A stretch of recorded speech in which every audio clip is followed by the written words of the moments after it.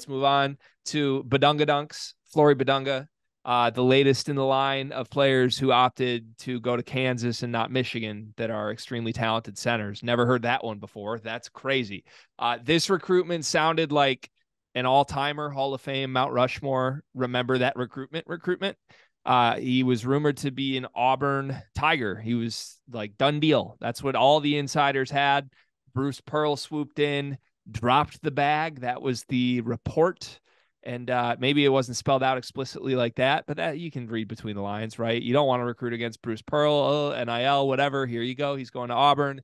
Not so fast, my friend. Bill Self showed up and said, I'm Bill MF and Self.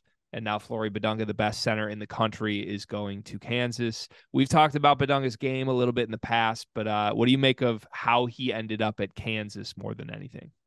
Yeah, I think for me, just from a recruitment, I guess whatever story you want to call it specifically, for me, and this might be like simple-minded or childish, call it whatever you want. I enjoyed this recruitment because no one really knew what was gonna like. It kind of came out of nowhere. I feel like since we've been in this space, because of like people that we've been able to get connected to and know, or just like even people you can follow on Twitter, with the Trillies of the world, the Slaters of the world, you're really able to know where a kid's going. Like it's there's no excitement in recruiting anymore, to be honest with you. Like where a kid is going usually before he commits.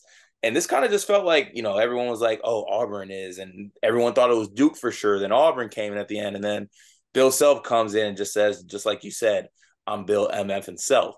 I enjoyed the actual just recruiting saga that went on with Flory, and I'm a big fan of his game as a player, physically imposing. He's one of those guys who I think is still learning the game of basketball too, but obviously the tools are there.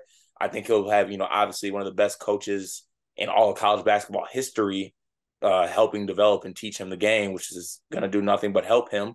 It's just another tip in Kansas's hat. I feel like Kansas has just been on a run lately where they can't miss, and it continues on the recruiting trail.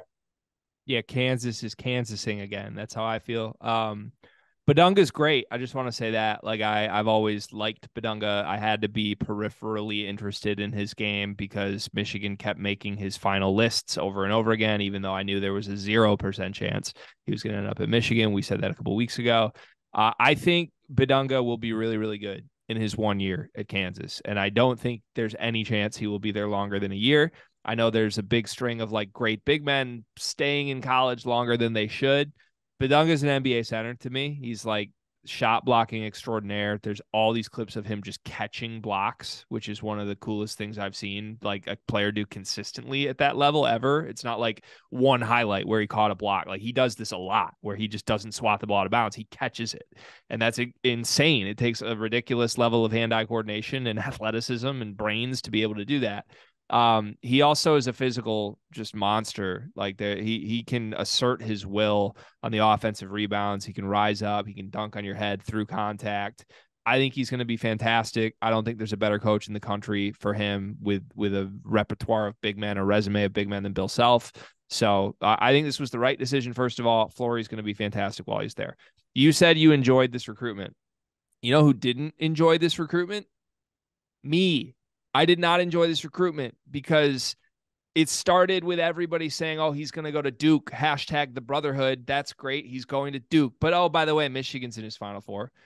And then, oh, no, Auburn, Bruce Pearl, they swooped in. Money, got him. Ha-ha. But, oh, by the way, Michigan's still in the Final Four. They're on the graphic. Tipton made the graphic. Oh, by the way, though, there's 10 seconds until he commits. Sounds like he's going to Kansas. Thanks, Jeff Goodman. Oh, by the way, Michigan's still on the list, though. Nobody ever said there was a chance he goes to Michigan, Cart. Because you know why? Michigan doesn't get kids like this, Cart. They don't. Like, why are we still trying to get kids like this? That we know it comes down to who's writing the biggest check. Michigan's not writing the biggest check, Cart. They're not doing that. Gregory, there's a perfect reason when we knew he wasn't going there. When he took the picture in the football jersey with Juwan on his official visit and was doing the spinning the ball and the warming his hands thing with Juwan Howard, that's when he knew he wasn't going there. Right, but like, you know who didn't know that he wasn't going there, Cart? Michigan insiders, who as of 7 days ago were writing paywalled articles telling people the coaching staff feels really good about this one. Oh, hey, did you hear? Like, oh, all the buzz is Duke, and now it's Auburn, and now it's Kansas. Nobody nationally, nobody anywhere says Michigan has a shot in this. But, oh, by the way, Wolverine, subscribe, $12.99 a month. We hear he likes Michigan. Like, come the F on, you guys. How naive do you have to be? There was no chance Michigan was ever going to stick in this recruitment. And I get that I can say that because it didn't happen, but I feel like I'm like the only Michigan fan on earth that can see the program for what it really is right now. It's driving me insane, Carter.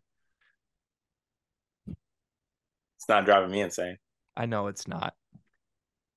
Yikes. Let's move on. Illinois. You know how I always say, I'm like, yeah, I love when both our teams are good because it's good for the conference. That's true.